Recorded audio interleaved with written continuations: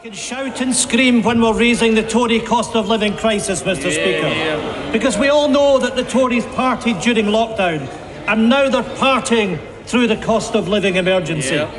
Last week, the Chancellor got it badly wrong with the spring statement, and ever since, the Prime Minister has been busy briefing against him, saying that more needs to be done.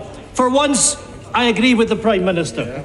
So, if the Prime Minister really believes that more needs to be done, can he tell us exactly what he will order his Chancellor to do to help the millions of families who are facing a £700 price hike this Friday? Prime Minister. Mr. Speaker, I thank him very much, and I think he's in error in what he says about events last night, but he is, like me, a living testament to the benefits of moderation in all things, Mr. Speaker.